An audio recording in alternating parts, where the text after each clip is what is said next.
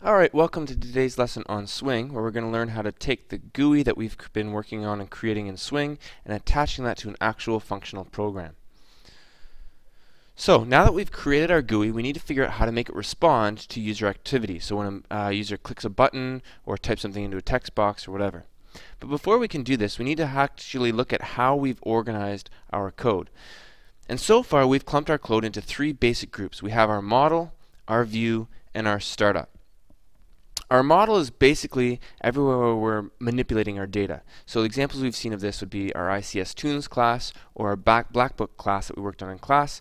And this is basically where we're trying to organize all of our data, storing all of our stuff in instance variables. Everything is done in there except for actually outputting it to some sort of a GUI. We've also been working on our view through the Swing lessons that we've been taking, and this is where we actually have all the display going on. There's no manipulation of data happening here. This is just used to display the data that we've been compiling in our model. Examples of this would be all of the JPanels and JComponents we put into those JPanels to make up our view. We have to make sure that we've got methods in here that are used to create the view and update the display once something has been changed. And then finally we have our startup class, which basically does very limited things. All it really does is create an instance of the view and an instance of the model and link those two things together so that they can work with each other. So it looks something like this. If I was going to draw this out in a simple little diagram, I've got my startup method here, which has a main method whose sole responsibility is to initialize the view, which is part of my graphical user interface, and then initialize the model, which contains all of the data that I'm actually manipulating in the background. Inside my view, I've got a method to help me put everything where I want it to go, and then an update method that accesses the attributes of the model to display the data into the components that are in my view. But the part that we're missing is how does this view and this model respond to any user input that we do. Well, to do that, we have to look at how events work. Events basically work the same for every component we have. So a button, a drop-down list, a text box, and so on. They're all going to generally work the same way. There are little intricacies based on the type of component, but we're going to look at them overall. Basically, when something happens to a J component, when I press enter or click a button in it, an event object is created that describes that particular event. That object has information in it like when did it occur, what keys were pressed when I did it, so I do control something and alt or alt something or whatever, and which J component fired that event, so which J component had that action occur to it. We need to create a class that is going to have that object, that event object, as a parameter. This class is then going to figure out how to update the data in the model. The model will then tell the view to update its overall view of what's going on with the data there. This class is called, or set of classes are called, controller classes. These are part of the GUI, and they contain all of the code that's going to respond to a particular event that occurs. We're going to make a separate controller class for every J component that we're going to manipulate. We must extend the object class and implement a listener specific to the type of interaction we're looking for. So the controller class extends object and implements either ActionListener or MouseListener depending on what we want to do.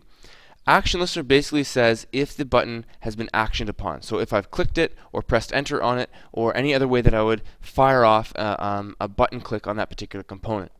A mouse listener would be used if I need more detailed information about how the mouse was worked. So was the mouse button pressed? Was it released? Was it double-clicked, single-clicked, clicked in a certain area of our component or whatever?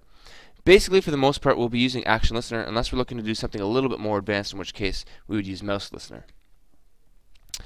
The controller class also contains instance variables for the model so that I know where to manipulate the data once a component has been actioned upon. And it also contains an instance variable for the component so I can access data from the component itself that I can then use in my model.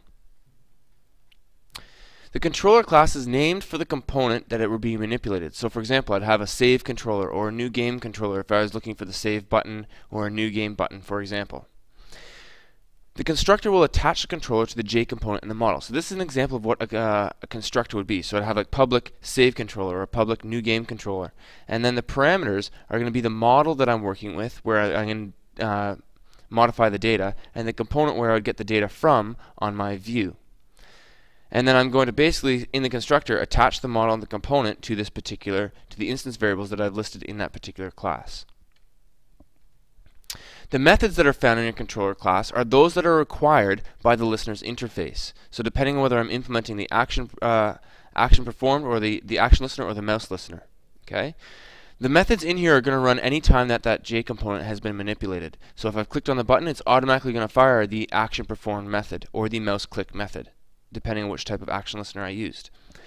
They are passed the event object we were talking about earlier, and then I can use that code in here to modify the properties of the model based on whatever is in that J component that I've worked with. Okay.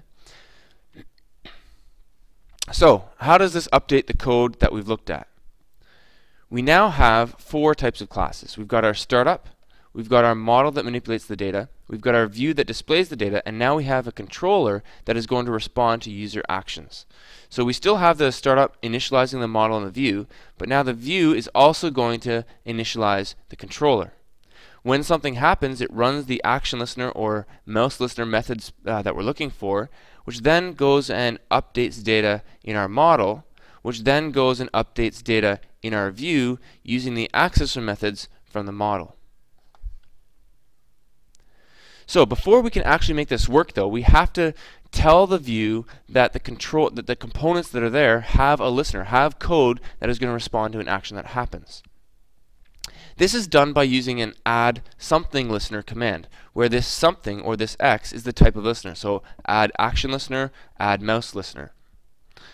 This is going to provide an instance of the controller as an argument. So it looks like this. So this being my particular view that I'm working with, the component that I'm working with in that view, I'm going to add an action listener to it, and I'm going to provide the controller class that is going to have the actions that we want to have happen when that particular component is interacted with. Now, since most GUIs have several controllers, because we're going to have several buttons and things that we want to have actions performed with, it makes it easier to have a helper method that is responsible for doing all of the controllers for us, called the register controllers method. This method is called when the view is constructed. So after we've done a layout, we would then run the register controllers method where we would go and actually register all the controllers. And if we look at this code here, we have 2 lines for each controller. One is we create an instance of the controller class where we provide the model so we can get access to the data, and the component so we can get access to the data that's in the view. We then have to make sure that we add the action listener to the component so that it is able to respond to an action that occurs. And this action listener requires that controller so it knows where to go when that action is performed, where to go to find the code to do something. Now, since the controller calls methods in the model to manipulate the data, there needs to be a way for the model to inform the view that data has been changed. So the controller's gone and said, okay, model changes information. I'm adding a person to the class or something, right? Then that model needs to tell the view to show that new person in its list of people. We do this by having an update method in our view. This update method is going to be responsible for redrawing the GUI using all of the model's accessor data. So I can get all the information from the model to redraw that view. That means that every method in my model that is going to change the data somehow should end by calling the update method of the view so the view knows to update all of its data in it. So again, let's go back and see how this modifies our code. So we can see here we have our same 4 sets of classes. The startup method is going to initialize the model, and it's going to initialize the view. The view itself is going to lay out all of its components, register the controllers, which initializes all of these controller objects. We're then going to wait until some sort of action is performed. When that action is performed, it's going to get data from the components and then provide that data to the methods here to manipulate the data that's in the model. That method will then end with an update method called the update method here, which says to redraw yourself by using the accessor methods that get access to the data that's stored in our attributes of our model. Now the last thing we need to do is make sure our view and our model are linked together so that we can do all of this initialization properly. Because you'll notice that we've got instances of the view and instances of the model in each of these different things. So the startup class is going to be responsible for making an instance of both the model and the view. To make the view, it's going to create a JFrame that displays the view.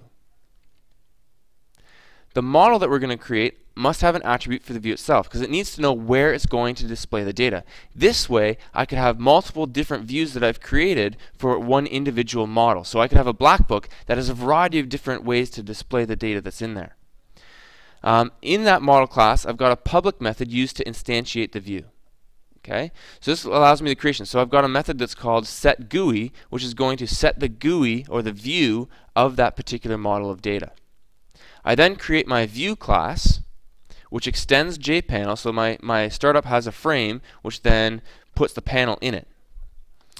I have an attribute for the model so that I can link, I know where my data is going to come from when I try and use the accessor methods. And then the constructor is going to instantiate the model and call the setGUI method. So here's the constructor of the view. It sets the model, which has been provided by when it's been created, and then it calls that model setGUI class so that the model itself knows which view we're working with. And then we update our view so we can start running our program. That's it. That's all we've seen today. We'll see you in class tomorrow where we'll take a look at an example program and see how that works with this new environment.